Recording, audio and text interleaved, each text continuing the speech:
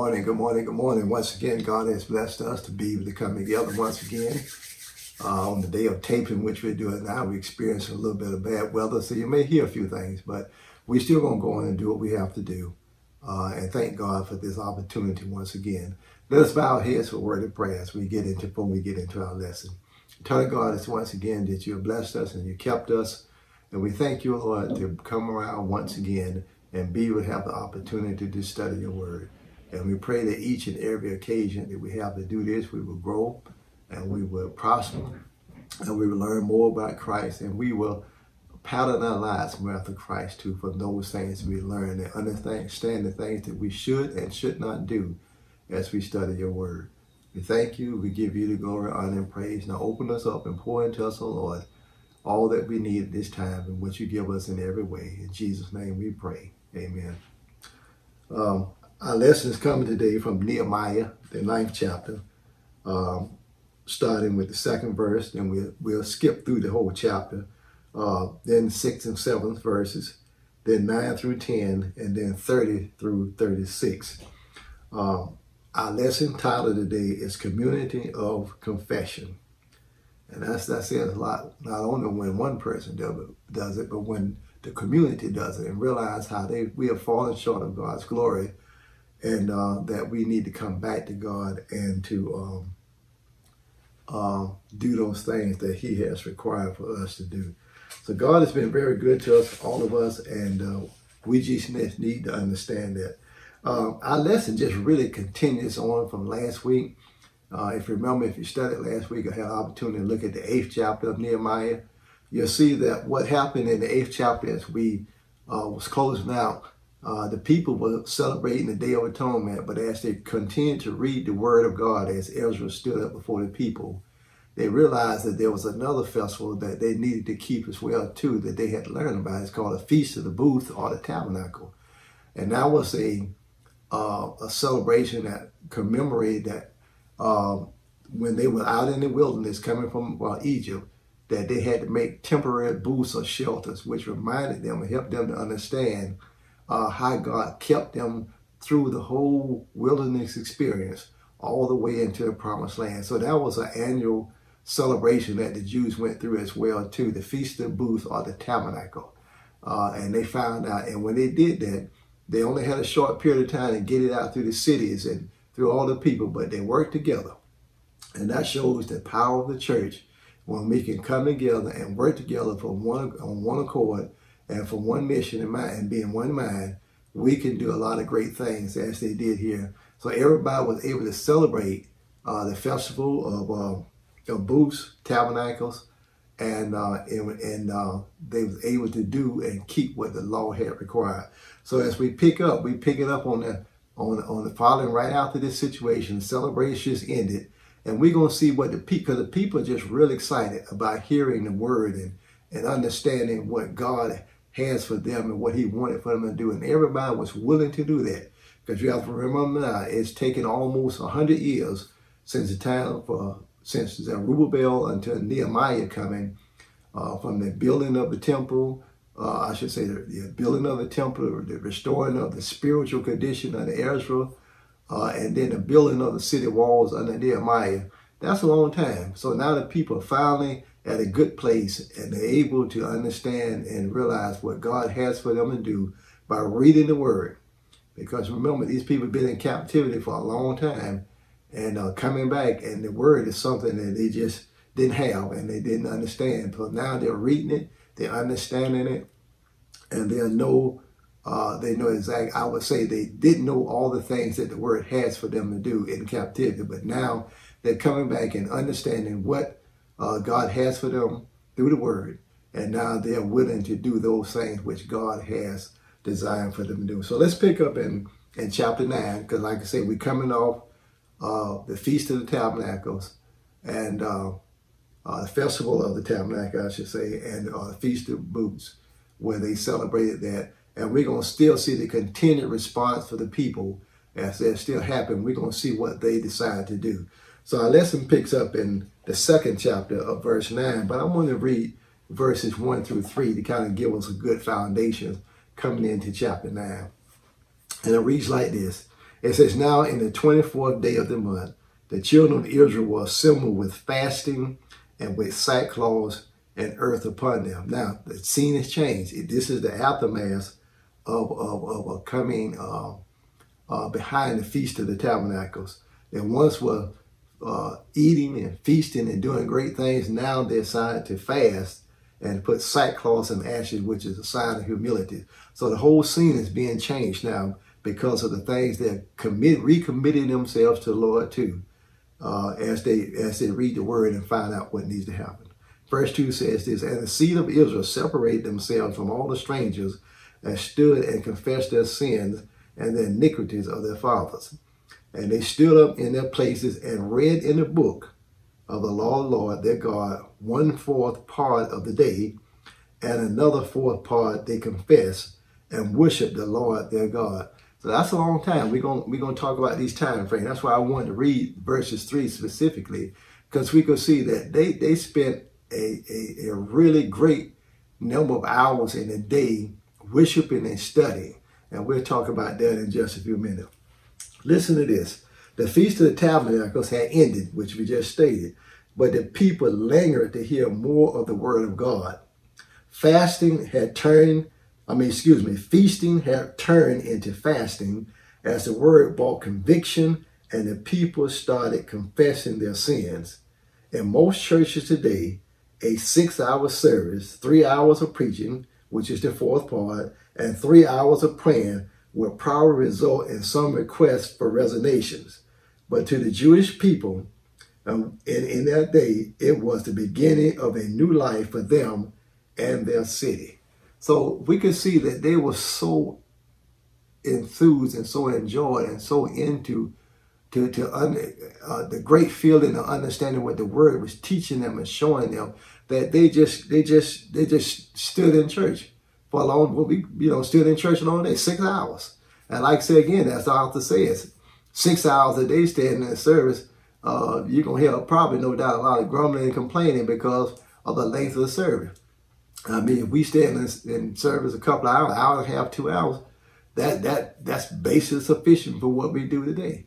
Things have changed, and it really has evolved into a different setting and a different way of doing things when it comes to worship. But we can see that the people of God stood out there for 6 hours with preaching and praying and coming together in order to absorb all this good stuff that they're learning from the Word of God as it's being read.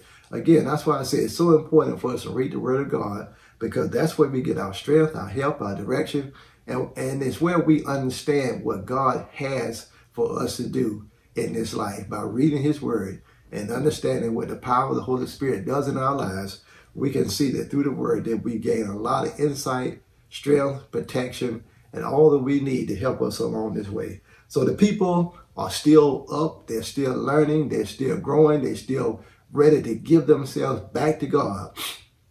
For all this time they have been away and not doing those things that God has required for them to do while they were in captivity, and just even before then being disobedient from their forefathers. And we're going to see what they say about them in just a minute, that they were willing now to come back and start doing everything as they should have. So we're going to see what they started to do as a result of learning and growing and understanding what God's word had for them to do. Now that's what we pick up in verse 2. And this is what it says, by them listening to the word, understanding what the word says, how they need to change their life, what God expected from them to do. This is what they did. Look at verse 2, and it says this. It says, and the seed of Israel separated themselves from all strangers and stood and confessed their sins and the iniquities of their father. Now, the first thing they did, once learning the word of God and once learning how short they had fallen, look what the word says. And it says, and they separated themselves. And what is that saying? God commanded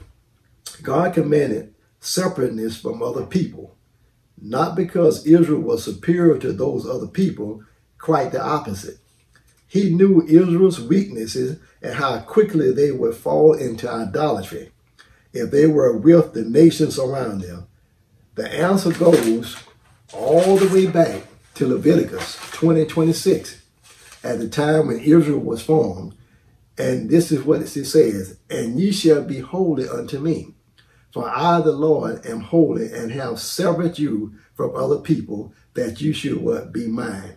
This is what we have to understand. The church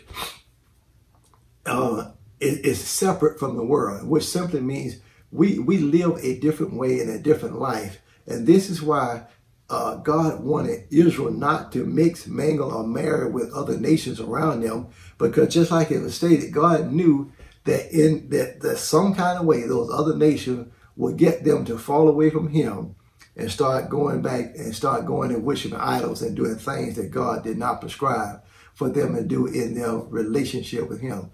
And it's always funny that, you know, when you get a Christian and a group of unchristian people, in some kind of way or another, we start falling to their ways rather than them join to us as we should, because we want to fit in and we want to be a part of the crowd. But we just have to learn to stand strong and do those things that God asks us to do. So what did they do as they started to learn the word of God and got convicted in their spirits of what they have fallen short of? They learned to separate themselves, or to learn to begin now to pull away from all those strange, what it says, separate themselves from the strangers and stood and confessed them sin. They had to pull away. You can't be in Christ and be connected to the world all at the same time.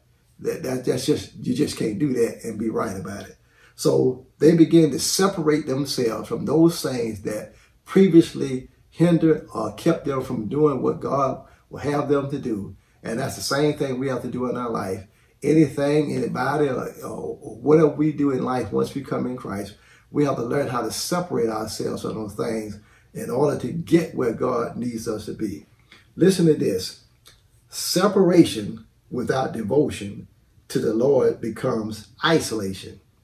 But devotion without separation is hypocrisy. And that's what we have to understand. We're a big hypocrite when we say we on God's side, but we still associate and do all the things we can do in worldly compassion, in worldly fashion. So we have to understand, we have to learn to separate ourselves from those things that are not pleasing in God's eyesight, and not carry the Bible or preach hard on Sundays and the rest of the week we do everything we want to do. We have to learn how to live a life that is pleasing to God. So those people, once the Israelites, once they started hearing the word and understanding what was going on, they said, the word tells us that they separated themselves from all the strangers, from all the foreigners that was not in what God wanted to do. And then the next thing he says, and they stood and they confessed their sins. Now that's the big thing. Many times we know we're wrong with what we're doing, but we don't want to confess, even to God, you know. And that's the main person who we need to be confessing to God.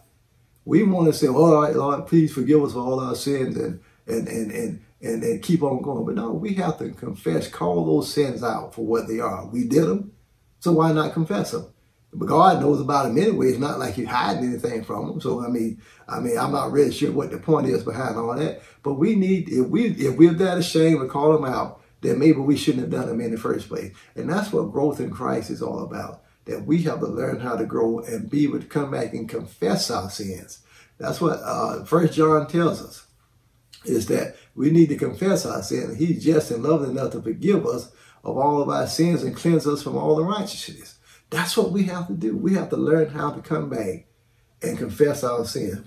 He said, look what it says, and confess their sins and of their fathers. Briefly put, God elected for himself not a group of worshiping individuals, but an entire covenant community. His promises were made to the people as one, and when one of the people broke the promise they had made in return, the whole community suffered, as is shown in the destruction of Jerusalem and in the exile to Babylon, which faithful Israelites like Jeremiah had to share in with the rest. And basically what that's saying is like the old saying goes, sometimes the good have to suffer with the bad. Even though that you may not have personally done a lot of things that have brought against the whole nation, the point of it is, you're part of the group. You're part of the nation. You're part of the covenant agreement. So when God blesses one, he blesses all. Or when he has to punish all, he punish all, simply because as a nation or a group or a covenant, you did not complete what God asked for you to do. So again, many times the good has to suffer with the bad, simply because we allow other people to take us in directions that we shouldn't go. Kings and the different priests and all the different leaders start falling away from God. And what happens then as a result? What the people generally follow behind them and do the same thing. Because we don't want to be that sore thumb that sticks out and stands out. Because even when that happened with the prophets, what did they do for the prophets? They stoned them, or they ran them out of town, or they imprisoned them, did everything they could to keep their mouth shut, because they didn't want to hear what thus says the Lord, word of God. But we have to understand, we have to confess, we have to come back, but everybody shares in this plan that God has. And like I said, sometimes when the leadership is wicked, bad, and takes you in a direction, all of us suffer, no matter what your position is. And that's why he says, and look at the latter part of that, it says, not only did they confess their sins, but the iniquities of their fathers, because it was their fathers who got them in that position. If the people many, many years before them who were sinning and rebelling against God, they sent the whole nation into captivity. So sometimes, like I say, we just have to understand, we have to all get in here and then do this thing together until God delivers us as he did the children of Israel. Now, the rest of the scripture is basically a prayer and most people are not sure whether it was Ezra or one of the Levites that prayed this prayer, but some go either way. But the point of it is, the rest of the chapter is a big prayer where whoever is the prayer now is thanking God for all that he has done for them and brought them through and for who he is. So we're going to get in here and see what the prayer of this prayer says about God and what he says to us today as well too. Verse 6, it says, "Thou, even thou, art Lord alone. Thou hast made heavens, the heavens of heavens, and with all their hosts, the earth and all things that are therein, the seas and all that therein, and thou preservest them all, and the hosts of the heavens worshipeth thee." This is what the prayer is saying now, because once they start to separate themselves, once they start to really understand what they need to do, somebody stood up, and this is the prayer that was starting to be prayed. If you look at verse 4 of chapter 9, and when somebody stood up and started to pray. Listen, so first of all, in prayer, as we're going to see here, one of the things that what we call the elements of prayer is recognition. We have to recognize God for who he is and what he has done for us. And this is how this prayer starts off this prayer, by helping us to understand who God is. He said, "For thou art the Lord alone, thou hast made the heavens and the heavens of heaven." It says, one remarkable aspect of this prayer, and a way in which it serves as a model prayer for God's community even today, is the way it tells a story. In this verse, the story begins at creation, with God making the skies. Heavens here probably means skies and not heavens as in God's abode. Their host probably refers to the stars and the earth, along with all good things that are filled both the earth and the sky. Then from the time he creates, he preserves all things that he has made, even, it might be implied, through cataclysm like floods. The prayer also reminds all who hears that the earthly creation God worships God by his very essence. The host of heaven worshipeth thee. So it's kind of hard for me to believe that as we go through life and we see all the great things that we see on this earth. And I've been privileged to see a few things, even going out the country to see other areas of the world, and you see different wonders and different sights. And you just can't help but understand there has to be a God who created all of this. Man couldn't have done all this. Man could not put things in order the way God has in creation to make things work in harmonious relationship with each other. But it was only man who came along and really caused the ripple and caused the sin factor to come in, that caused everything to change and go in a different direction for which God created. But everything is beautifully created by God. As we say, we're at the time now taping, there's thunderstorms and been lightning and different other things happening. But all that was what God gives us because we need the rain. We need all the things, the cold, the hot, all that it comes because of not only us as humans, but animals and plants and other things around the earth need these things in order to survive. So, and we see that even God puts animals in certain conditions, but he makes them conducive to the living quarters that they have to stay in. Everything that God does is in order and it's decent. And it is right for creation. So the prayer starts off by helping us to understand who God is. Verse 7, let's see what he says in his prayer. He said, Thou the Lord the God, who didst choose Abraham and brought him forth out of Ur unto the Chaldeans, and gave him what the name Abraham, or I should say Abram, and gave him the name Abraham. And then listen to what it said. Neither shall thy name be anymore called Abram, but thy name shall be called Abraham, for a father of many nations I have made thee. We see this in Genesis 17 and 5. And this is what God said to Abraham. The prayer in Nehemiah 9 remembers Abraham, the father of the nation of Israel, his former name Abram, which meant exalted father. But the name of God gives him means father of many. The people are reminded of their roots in that ancient place of Ur among the Chaldean people, which God made a covenant with a young man and transformed him into a covenantal father of promise. If the theme of verse 6 was God creates and preserves, the theme of verse 7 is God chooses and promises. So again, the prayer is going all the way back from the beginning. He started by saying who God is. Now he starts off by bringing Abraham, who is the father of the Israelites nation, and also the father of those who are believers in Christ coming to God through a relationship. So when we pray, we have to acknowledge God, who he is and what he's done and how he's brought us through and what he's done for us. And then also, again, confess our sins, our shortcomings. And we'll pick all this up in our lesson as we go today. So again, this is continuing the prayer. And now let's look at verses 9 and 10 in our lesson. And he says, And did seize the affliction of our fathers in Egypt, and hears their cry by the Red Sea. And he shows the signs and the wonders upon Pharaoh and upon all the servants and upon all the people of this land. And thou knewest that they dwelt proudly against them. So didst thou get thee a name as it is this day. Israel's exodus through the Red Sea gave an enduring shape to its community. The people remember is in every year on Passover, this was when they commemorated their heralded escape out of slavery across the sea.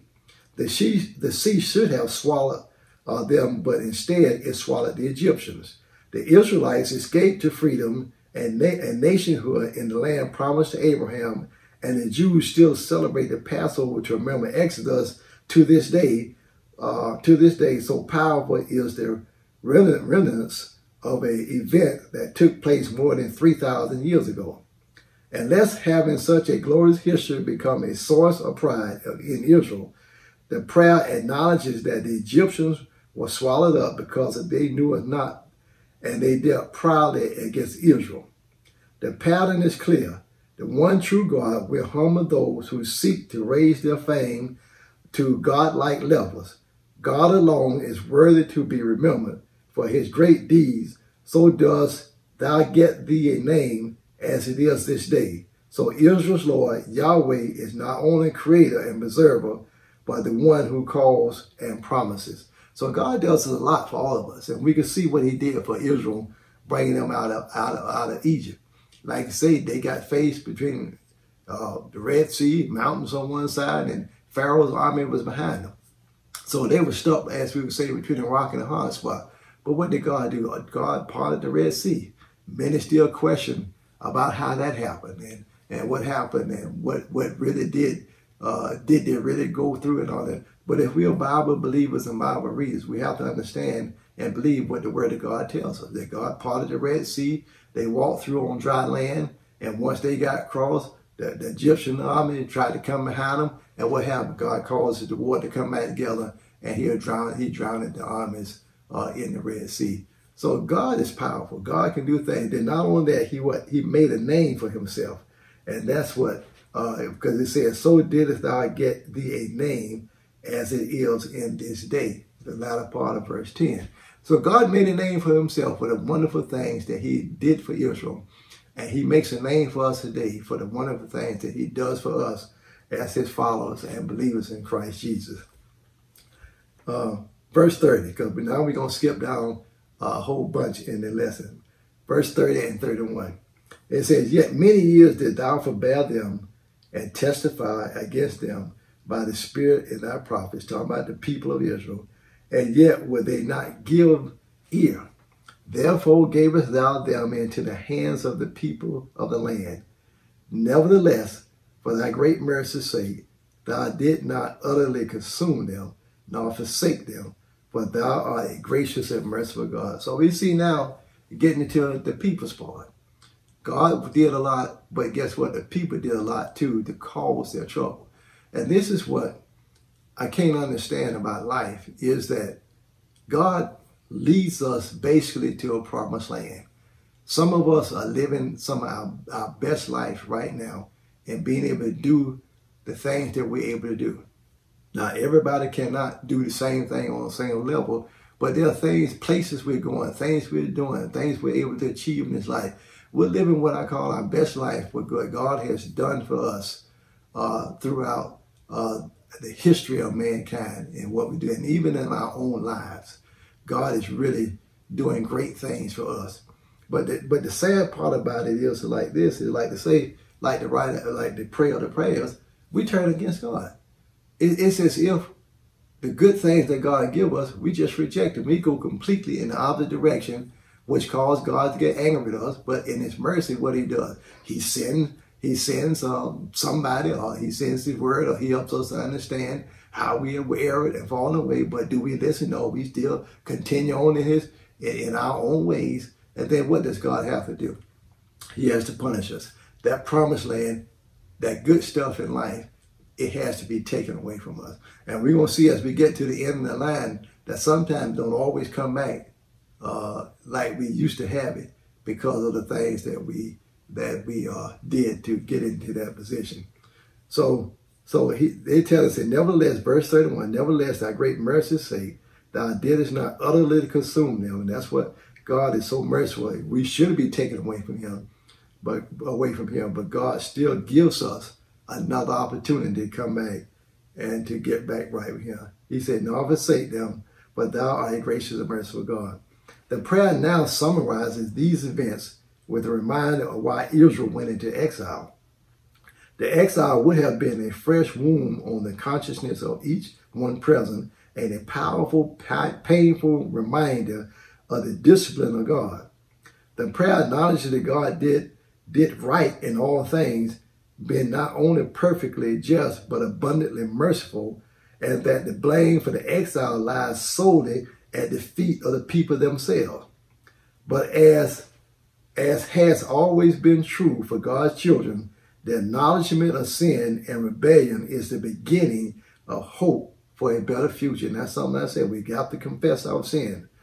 For thy great mercy's sake, thou didst not utterly consume them, nor forsake them. Verse 31. The people gathered in Jerusalem this very day were proof of that. Despite the despair of the exile, hope was returning through God's mercy and the repentance he was granting Israel. So we have to understand that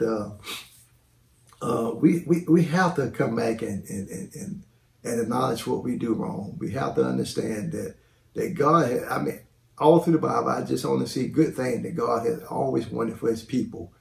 But the thing I also see is his people has always been hard-headed and rebellious and rejected those things. We expect for God to give us all what we want, but then we want to always be to do always what we want and not have to always walk faithfully before God. And it doesn't work like that. God give us an opportunity to come back.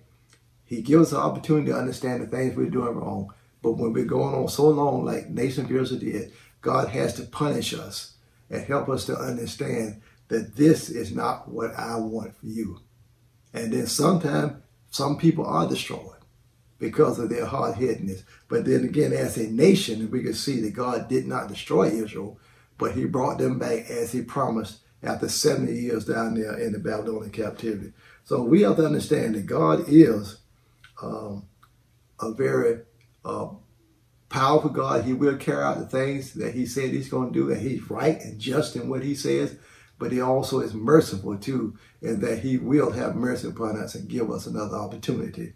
We just have to be smart enough, intelligent enough, and humble enough to accept it and move forward. Verse 32, and it reads like this. It says, now therefore our God the great, the mighty and terrible God, who keepeth covenants and mercy, let not all the trouble seem little before thee that has come upon us, on our kings, on our princes, on our priests, and on our prophets, and on our fathers, and on all that people since the time of the kings of Assyria until this day. Now I want to read verse 32 in the New Living Translation. And it says like this. It says, and now our God, the great and mighty and awesome God, who keeps his covenant of unfailing love, do not let all the hardships we have suffered seem insignificant to you. Great trouble has come upon us and upon our kings and upon our leaders and our priests and our prophets and our ancestors and all your people from the days when the kings of Assyria first triumphed over them until now.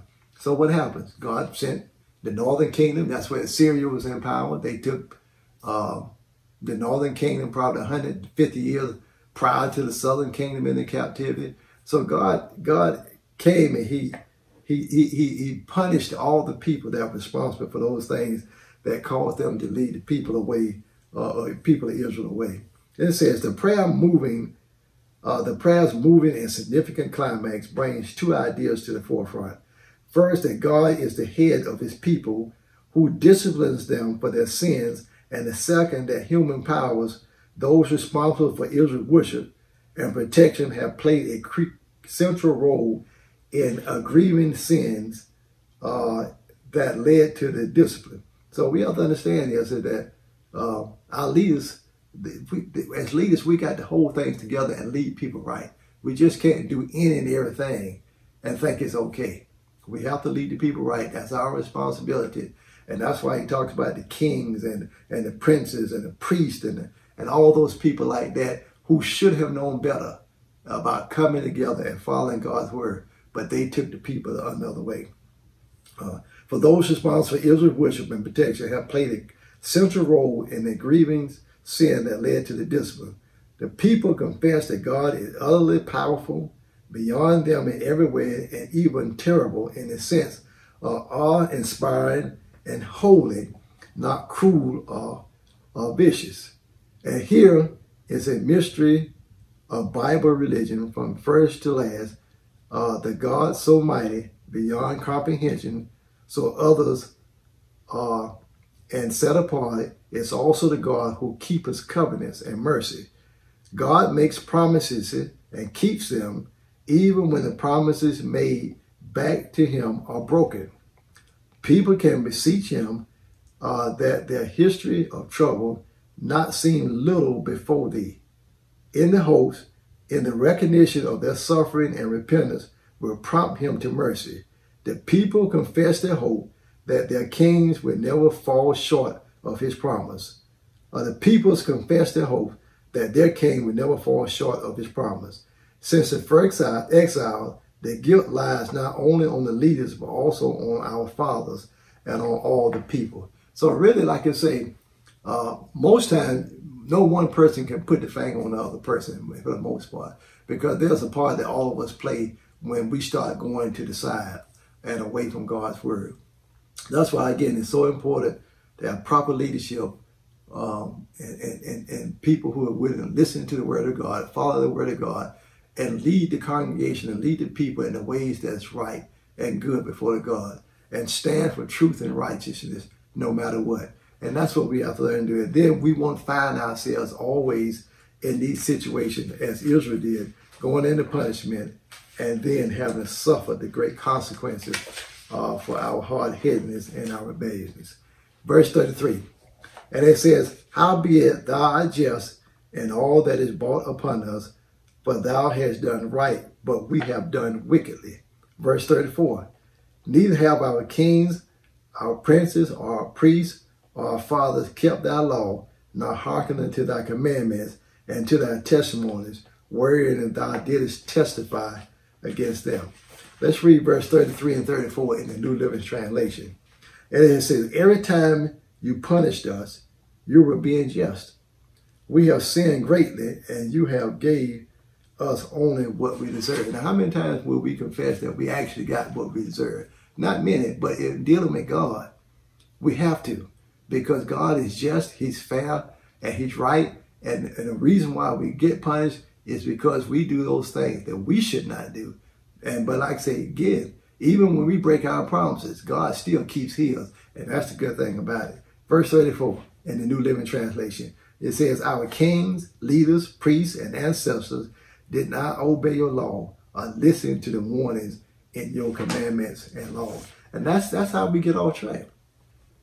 Leaders, first of all, go away. Most time, if the people is the problem, and the leaders can usually settle that and keep moving in a positive direction. But when you have corruption in the leadership and it falls down, and then it starts coming into the people, and the people start following along with it, that's when you really get off. That's why, again, it's so important for us to have good leadership, stay in your word, and follow the lead and the guidance of the Holy Spirit. That's what we need to do. And again, when we get these positions, whatever they may be, we have to take them seriously, because a lot of people are depending on us, and more specifically, God has put a great responsibility in our hands. Okay, verse 34. Near the end of the book of Deuteronomy, the people had a ceremony. We see that in Deuteronomy 27:11-14. Half of Israel's tribe stood on Mount Gerizim to represent the blessings for God of obedience. The other half stood on Mount Ebron to represent curse for disobedience. The Levites declared God's curse and blessings before the people. The Lord had established a godly lifestyle. The people had agreed and bound themselves to the covenant. No one can claim to be unfairly punished. The prayer of the confession acknowledges that the people have chosen Mount Ebron. They have chosen the curse. As a result, God was just to carry out what he promised. God was also merciful in allowing a return for his faithful remnant of people. So just to sum all that up, what it's saying is that God gave the rules and regulations and the commandments, and people agreed to them. He told them what would happen if they followed them and what would happen if they didn't. But again, they agreed to it. So when God's punishment came into their life, it was just, it was fair, because they already understood what was going to happen if they did not do the things that God asked for them to do. And the same thing in our lives today. We need to learn how to follow God's word in order to be able to receive the blessings. Stop blowing, stop messing over, stop rejecting the promised land that God puts in our lives, and learn to live according to what he asks us to do, so we can continuously to live in a land flowing with milk and honey, or have a life that's rich and full and blissful, rather than struggling and always having hardship. We can do better. Like I said, many of us are living our best lives today, and it's because God has blessed us in so many ways. Why throw that away? And why leave it, push it to the side for something less than that? To me, it doesn't make any sense. Let's hurry to a close. To verse 35. He said, but they have not served thee in their kingdom and in thy great goodness that thou gavest them, and in the large and the fat land which thou gavest them before them, neither turn they from their wicked works. The community's prayer now brings to light another reason God is justified in disciplining the people. Not only did they break their covenantal promise to him, but they also misused the generosity with which he lavished good things upon them. The fat land of their homes is the kingdom he gave them when they begged for a king to rule them. We see that in 1 Samuel 8. However, they have not served thee in their kingdom, neither turn they from their wicked works. This contrast presents a picture of God's righteousness and Israel's guilt. Again, they didn't do what they were supposed to do, and they expect for God to bless. I don't know how we figure God should do that, but in our small minds, we think God still should bless us and then allow us to do what we want to on the side. Let's close this out in verse 36. He says, behold, we are servants this day, and for the land that thou gavest our fathers, to eat the fruit thereof and the good thereof. Behold, we are servants in it. And that's the interesting thing. God gave them back, but they still servants to the Persian government, the Persian king. Then not only that, after the Persians came, the Greeks. And after the Greeks came to Rome. So even though God gave them back the land, they still never had the fullness of it like they did in the days of David and Solomon, when Israel was a very powerful and strong nation. So like I say, sometimes God will bring us back and get us to a certain point, but it may not always be back to our original place that we had, that promised land that we had, because what we rejected those things that God gave to us. And it's sad to see that we return so much of God's blessing away that wind up having very little in the end, but just enough to say we got something. I want to read verse 37 and 38 right quick as we close this out. And it says, and the yield is much increase unto the kings who thou hast set over us because of our sins. Also they have dominion over our bodies and over our cattle at their pleasure, and we are in great distress. And because of this, we make a sure covenant to write it, and our princes, Levites, and priests seal it. And what he said in verse 37 is, God gave us back, but they can't control that. Somebody else is controlling them. Their bodies, all they do, they got the heed to their rules and regulations. They cannot be the free people that they once were. And this is why we sacrifice so much when we don't give God what God has for us in this life. Now let's close this out. What's the takeaway today for me? Let's stop throwing away God's blessings when he gives them to us for something of lesser value. God gives us the promised land. But like Israel so many times, we give it right back away for chasing things in this world that we think that is so much better. But when we get there, we find out that they do us no good. Stay in God's plan, stay in God's hands. Listen to the prayer of this prayer and understand all that God has done for us in our life and what he's brought us through. And if we do that, I guarantee you we'll be a richer and better people. And if we stay and confess our sins and do that which God has us to do, we can get in that promised land, and we can stay in that promised land that God has for us, flowing with milk and honey. Thank you. God bless you. This is our lesson today. Hopefully I've said something today that will encourage you and strengthen you along this way. And again, as I always say, if God gives us this opportunity to come back again, hopefully it will, that you be safe, God bless you, and you take care. And if it's God's will, we'll see you soon. Thank you. If you enjoyed this program, call us right now, 404-688-6680, or send an email to info@mountpleasantatl.org. Mount Pleasant Baptist Church is a congregation full of life and love for everybody. Would you consider sowing an offering? Whatever God lays on your heart to give would be a blessing to the ministry. Thank you for your support. Mount Pleasant Baptist Church, Atlanta, Georgia.